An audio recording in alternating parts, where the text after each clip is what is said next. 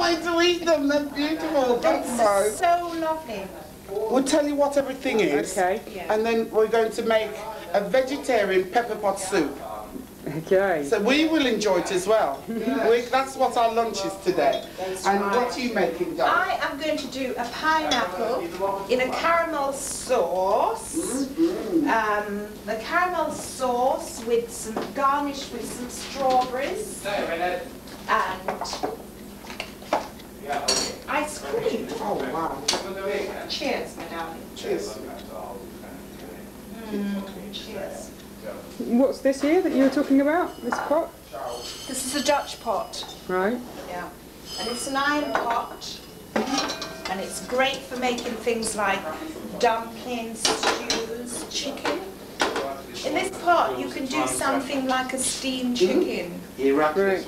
And you just put the seasoning in with the chicken, put the lid on, and the water, the steam, and it just cooks really beautiful and tender. What's special about these pots then? It's a very special pot in Jamaica, isn't It's it? very Ross? special. I think it was because it was cheaper to make, and they had the metal so they could beat them That's out. right. And if you drive along the roadside, You see all the Dutchy. hung up. They look pretty good, actually. I've got an enormous one that weighs 25 pounds that I took back on a plane as hand luggage. In fact, I tried to sneak it on the plane in my suitcase, and the suitcase was so heavy with this Dutchie and the rest of my stuff, nobody would lift it. So in the middle of the airport, it was quite embarrassing. I had to put my case down and take this Dutchie out, and I had nothing to wrap it in, so I came back with it under my arm as hand luggage. I'm not leaving my Dutchie. I don't blame you. It's very important. They're really important. They're like the wok, really. Yeah. And this is our Caribbean wok. Yeah. And I think because Caribbean food is a mixture of everything, I think that's why they made it like that. We have the Chinese in Jamaica. That's right. We have the Germans in Jamaica, That's we have right. everyone, The Indians, Syrians, everybody's the there. That's why we get Jewish. on well. Really nice. So, Yeah. Peelings from the yam, the bananas, the plantains. These are used to feed the animals, such as the pigs and the cows and the goats. So what happens is, if you have a home where people, well, everybody cooks a lot, and you would never ever cook for one person. Right. You have a big pot, don't you, Ross? yes. So Well, I was enormous thinking of a pot. big pot to do it in today. Yeah. That one. And that's because even if I lived on my own, there's no way I could cook for just me. I have to cook enough so if a neighbour pops in, or local children, or if you know there's somebody in the village where you live who's poor and can't afford anything, then it's your duty, once you've cooked a meal, to make sure everybody would get their supper. Food, and it would be covered up and wrapped up with a nice tea towel to keep it warm. And so there's a really nice community spirit. So all the peelings from the yams and all the other vegetables goes into a big pan. Then it's boiled in the evening, and in the morning it's like used to feed the animals. That's it. Excellent. Oh my goodness. It's such a long time ago. Yeah, when was it? Oh. I'll leave it with you. I was probably drunk. No, I wasn't. The first time we met was actually, it was at a food thing that Rusty was doing, and I was actually going around with a tin, collecting money like I'm always doing. And I chased her away. Collecting money for the Jamaican ex-servicemen. And I ended up spending the whole day on Rusty's stand.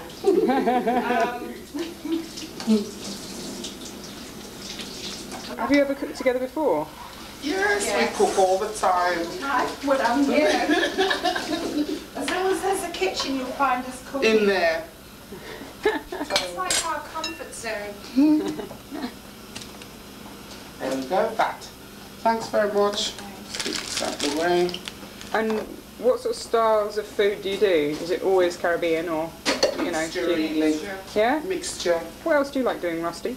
Me? Yeah. Badminton. Badminton. About our badminton joke. Yes, tell me. What's your idea of badminton? What about our badminton joke? I said, I'm going to badminton I'm going to badminton. And she says, oh, lovely, is it that time of year already? I said, oh, pardon. I said, badminton with the shuttle and the racket. Oh, is this that time of year already? Oh, she's something else. Love. Oh, what else? I enjoy swimming very much. And I enjoy exercising, if you believe it or not. When I can get there, obviously I haven't got there quite often. Oh dear. As long as you're happy, darling, that's what matters. I am. So Dorothy, it's the races for you, is it? Oh, I love the races. I love horses. I love donkeys. Oh yes. I'm horse mad, donkey mad, race mad. You told her about your donkeys? No, I haven't told her about Dorothy and Gwyneth. What's that?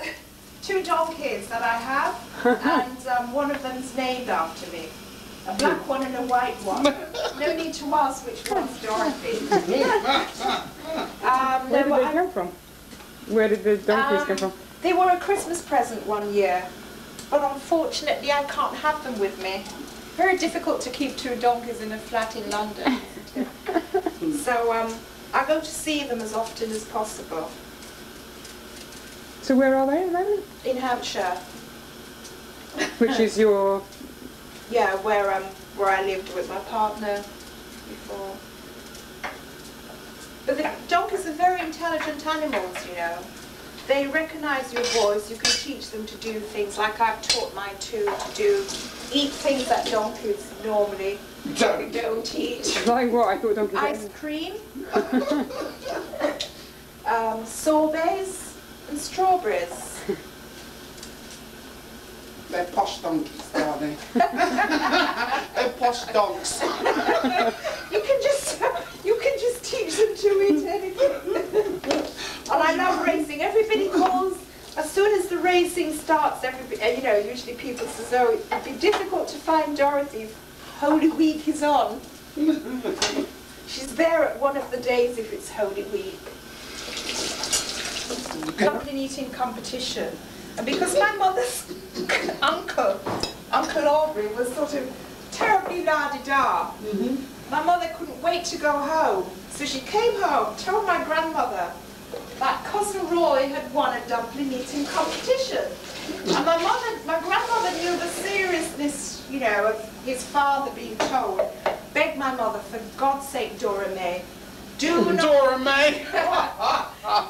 not go and tell your uncle that his son has won a dumpling eating competition. Of course, my mother could not wait. She told him, no, Uncle Aubrey, did you know Roy has won a competition? And apparently he says, well, Dora May, what do you expect? Any child of mine, yes, good stock, good brown stock. Good brown stock. What do you expect?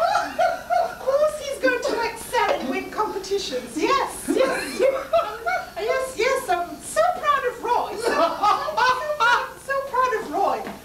And he goes on and on and on. And then eventually he said, but by the way, Dora May, what competition did Roy win? And she said, it's a dumpling eating competition, Uncle Aubrey. Well, he was so angry. Don't you make me cry? He was so angry. And it's something, he got so angry. It was something that sort of caused rupture in the family for years. Robert Brown and his dumpling eating competition. He's still alive. He's very Aprons, ladies. Pardon? Rhino aprons. Yeah, rhino aprons. Oh, I generally use an apron actually. Yeah? I just feel it's the year 2000. You know, if you're going to cook, don't cook looking down. Cooking is so therapeutic. It's just so beautiful, isn't it? Be like, what's the lovely lady's name with Johnny? With Johnny? What's her name again? Johnny. Oh, Clarissa. Not Clarissa, no. No, years ago. Fanny. Fanny Crescent. right. Oh, she was just amazing. Was she very glad? Oh, very. Oh, the whole yeah, thing. this is the it. whole thing. Yeah. And she's Get very, away from... she's very glad. Oh, she's... I mean, it's like if I'm gardening, I have my lipstick in my trousers pocket. Yeah. Put a little on your lips every so often. People tend to be so dowdy when, you know, on the whole, when they're cooking. I'm not. I know you're not. But just sort of, you know, generally people... I mean, it's like us. I mean, if you're coming down to cook, and, you know, you get dressed before you cook. Absolutely, yes. So it's, you know, it's that thing of, if you're dressed to cook, why hide it under an apron? Caribbean is, what they normally do is they wash the banana, and then they pop them in the pan, still in the skin. Right. And you can actually have the water that it's been boiled in. That's right. It's full of so much iron. So if you're run down, then you would boil the banana. Or what they do The is... iron is very rich. Yeah. and Make they- porridge as well. Absolutely. Or they put different bushes in with the water from the banana.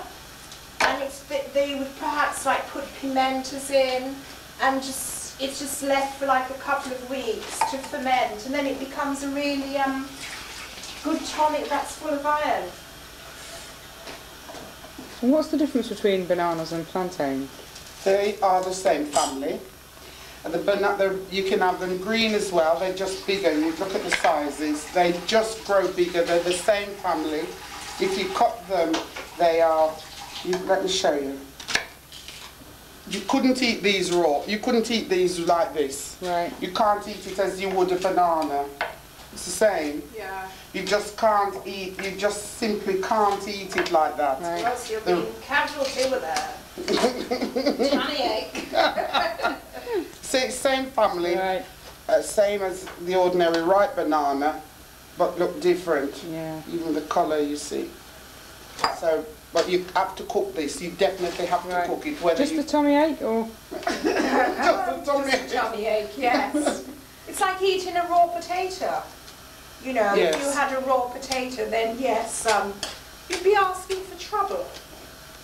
There's a big smile on her face and she goes, look what I've got. It's just you.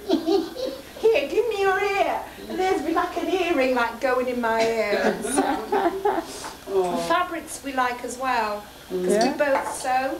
oh wow, Yes, love We're both sewing. into soft furnishing. And I made all the curtains in the house. really? Yeah, I should have Yeah. put the other piece. I don't put the camera off there. There is a piece. The piece that goes across there. Yeah. It goes like that on the top, but it's in the wash. Actually, it's upstairs. We just need to touch it. We had it painted, so didn't paint it specifically, but we had it painted, and since I took it down, I haven't. This is it when you decorate, stuff come down and then it's like, you take your time sort of putting them back up, don't you?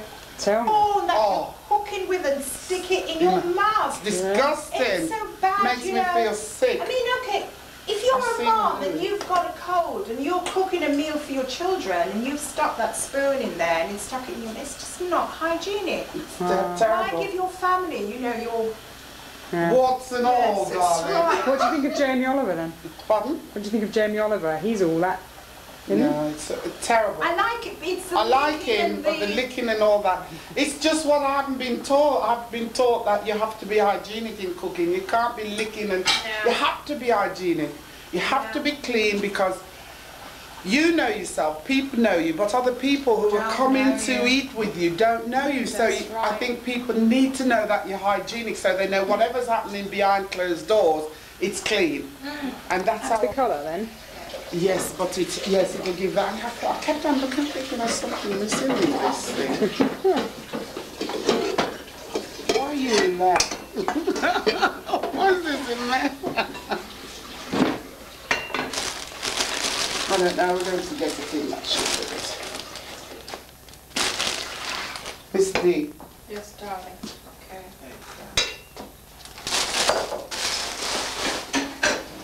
Teamwork, eh? Teamwork. You to have a laugh at the end of it all. Don't film the cup and all the lipstick on. I should have done. Finish with this. Yeah. Thank you. It's good if you can actually enjoy the cooking bit of it too, eh? Sorry? It's good if you can enjoy the whole... Oh gosh, yes. It's very therapeutic, you know. Yes. we put the world to rights in the kitchen, I think. Do you? Oh yes. Or at least our lives to right. Put our lives to right in the kitchen. Oh, no you don't. This wouldn't be...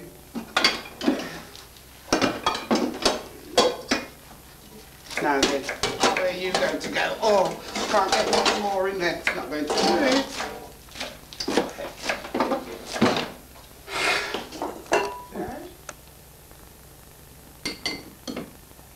Behave. Sticks I love to burn as well. Just sticks. Yeah? Yeah. Lots of them. Yeah. Lots the of beauty, incense. the smell and Do you like them? Oh, yeah. This is sandalwood. I yeah. have jasmine and all the different ones are really nice. I like to have them burn it. It's good. Oh, you're really worried, aren't you? Camera. So, you really are friends, aren't you, you two? Oh God, yes. Great friends. Great Yeah. friends. Great More than friends. for me, more than I know it's the same, but for me more than a friend. 'Cause, you know, we were talking in the car and I was telling you that I've lost both my parents. Well, Rusty is my guardian angel. Oh. Because I've just had such a, you know, a really, really traumatic time recently, and she's always been there. I mean, who drives 200 and odd, almost 300 miles across country to come and hold your hand at a funeral and stuff like that, and make sure you're okay? So yeah, it's just. It's more than a friend. You're going to make me cry. So do you have the same interests, would you say?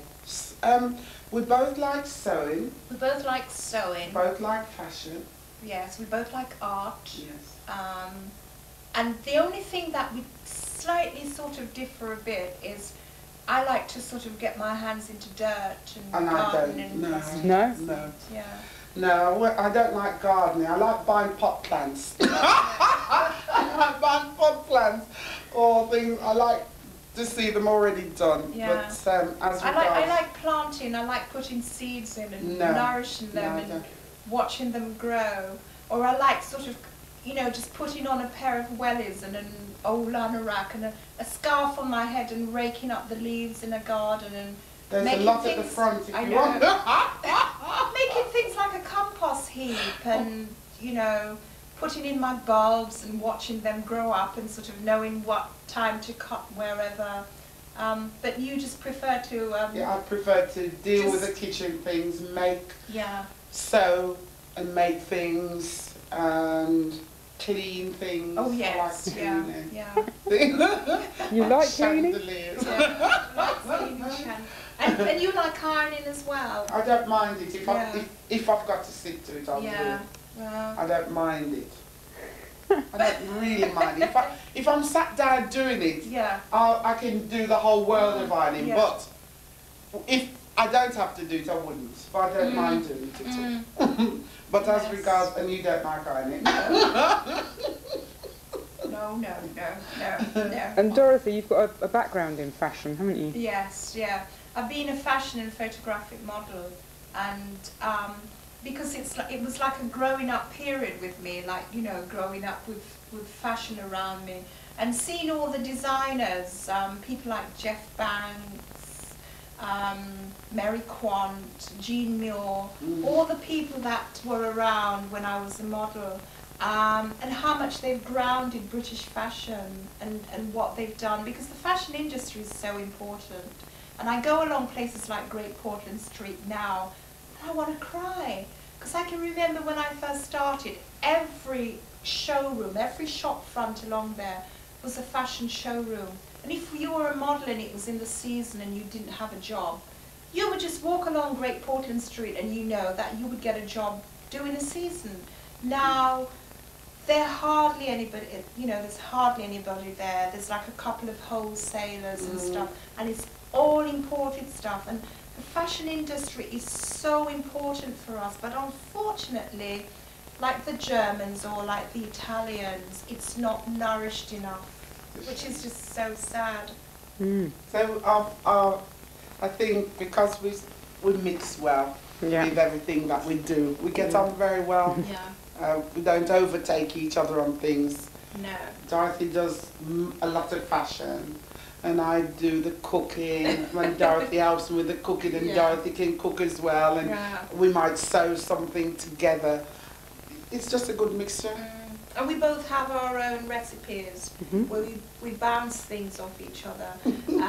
Because I've had a life where always through my life I've been backwards and forwards as a child. So I've got like the Caribbean and England, whereas there's sort of little things when you were taken away. I was taken away as a baby. That's right.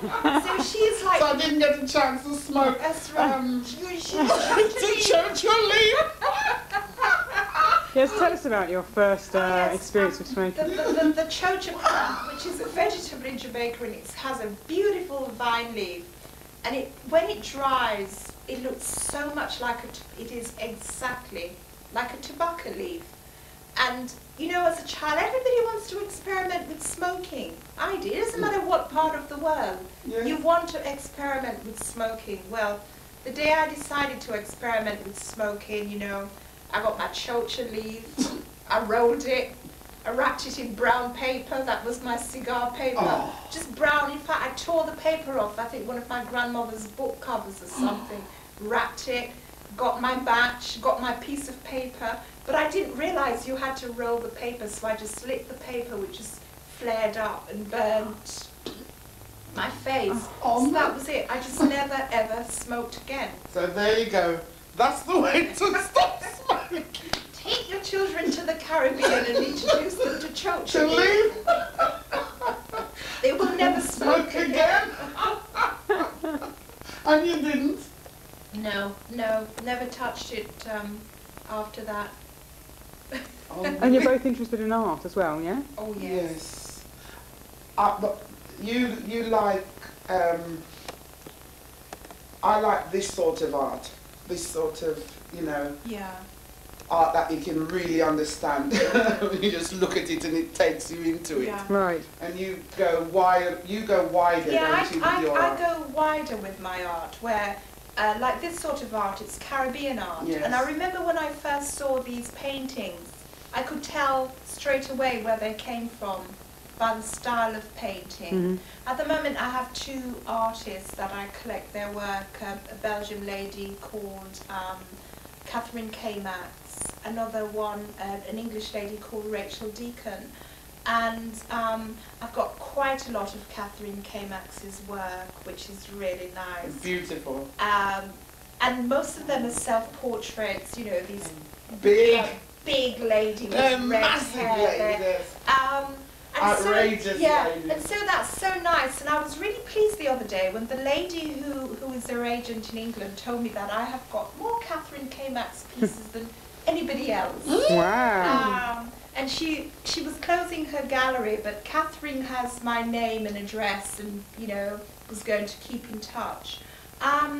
And as you grow up and you get older, you realise, well, hold on a second, art goes up in value. And I'm her best friend. That's it. Well, James, Rusty's son, who you met, who is also my baby, and he finds me quite overprotective, because the things she'll allow him to do, I mean, well, it's because I've never sort of actually given birth to a child, so I don't realise that if you're 17, it's okay to go on the underground by yourself. No, you're not going. No, you can't go on. James likes the Rachel Deacon stuff, so that's nice. And also, yeah, because I don't have kids, I just sort of like, if my friends sort of came round and there's something that they like, it's so nice if they can say to me, I like that. And then you know, well, God forbid if anything happens, that person likes that. So they get exactly little things that they can remember you by. Oh, stop it! No, it's not being morbid, but things that they can cherish. Oh, for heaven's sake. Or if you get older and you just want to give your things away, you know the sort of people who want them, and you know who to, you know. Who, Don't even go there. No. But I also like Jamaican art. I've got a few pieces of Jamaican pictures and stuff. There's one lady called Gloria Scoffrey. I've got quite a lot of her work because she was once my art teacher. So I've had like the odd piece of her work from when I was at school, which is quite nice, really. Oh, yes. Oh, dear me. I love the elephant as well. The egg with a painting of the elephant. Because I'm also elephant mad. Are you? Yes, I love elephants. Have you been on safari or?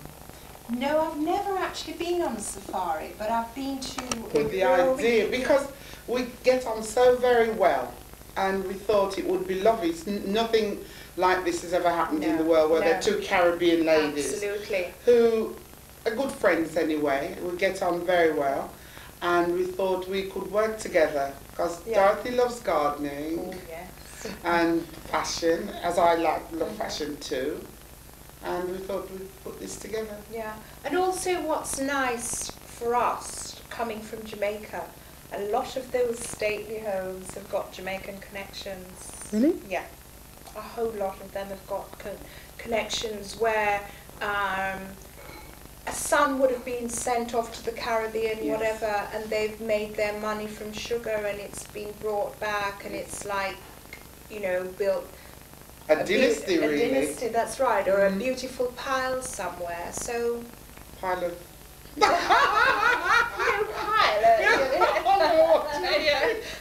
so yes, that's, you know, just been pedantic. I mean, for instance, like, you know, take for example, like, you know, like sort of all the different places we've got in Jamaica, like Trelawney and Portland.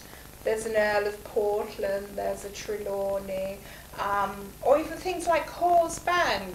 Even Kingston, you shopped in Kingston yesterday. You went shopping in Kingston. Yeah. In London, and there's a Kingston in Jamaica. So there's just so many connections there. And even for me, with the surname Otley, that's actually from a Yorkshire town. It was originally Otley. And my ancestor, who was a very, very naughty boy, was given some money and put on a ship out to the Caribbean, and he married 5 women. Oh yes, so all the people on the island with my surname are related. And there is such a family in Yorkshire, the Otleys, that I'm related to. And isn't there another Otley that we might know that you're related to? Oh yes, the athlete, but unfortunately, for my sins, darling, I'm not athletic. I know my limitations. Yeah, and you should see me playing badminton. Tell them how I play badminton. We took him to badminton, and I said, "Can you play?" She said, "Oh yes, I can school. I play at school." So that was a long time ago. So I play fairly well. You play excellent. Thank you very much. I'd like to think so, yeah, but I've just heard a laugh outside the door. Yeah. My partner and Dorothy came along, and we had some friends playing. We were playing there, and these gorgeous fellas. Gorgeous boys. And they kept coming up to me and said, you know, after I'd sort of decided to take a break, come on, have a game with us. And I said, oh no. And then I'd sit there and watch them, and they were like fast. They're very good. But in the end, they were like players. Yeah, they were so She sweet. can't play. I know. I can't just play. Jumping up. It's different from being at school, at junior school, with a racket and playing. You know, that is not. But they were very nice. They were really. They tolerated me. That's and exactly actually, what they did. That's right. They tolerated me and took turns in having a go with me. It was really quite funny, wasn't it? See, that would be probably good to in the stately home situation to see what sports, if they play tennis or squash or something That's like right, that. yeah. Probably have a go with them. Maybe they might not want to have a go with so. You never know.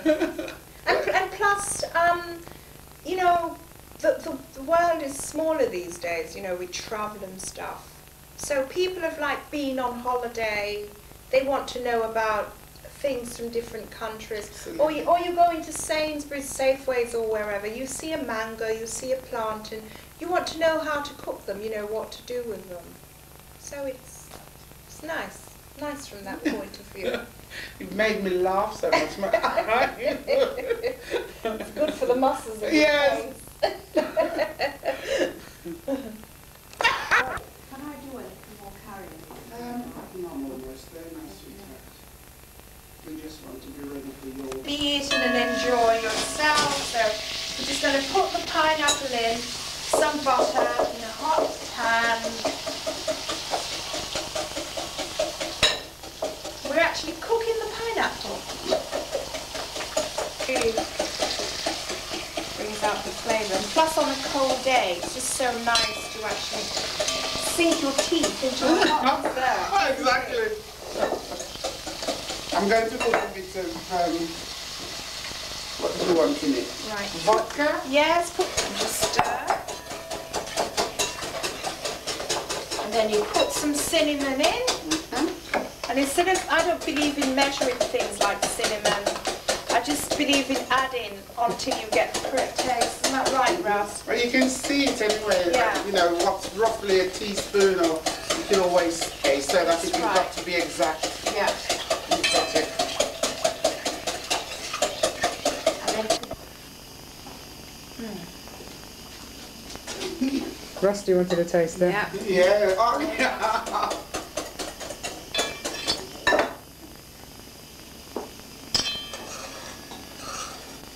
That's lovely. Yeah.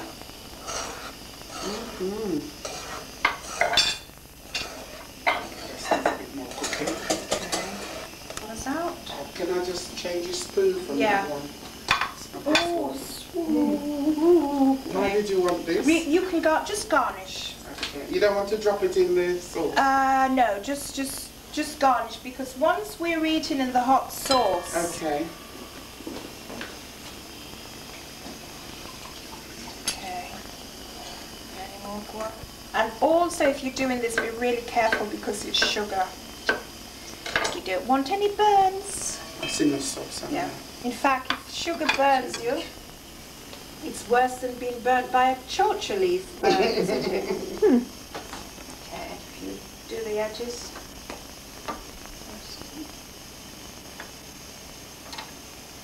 Wow. Okay, and do you want to put just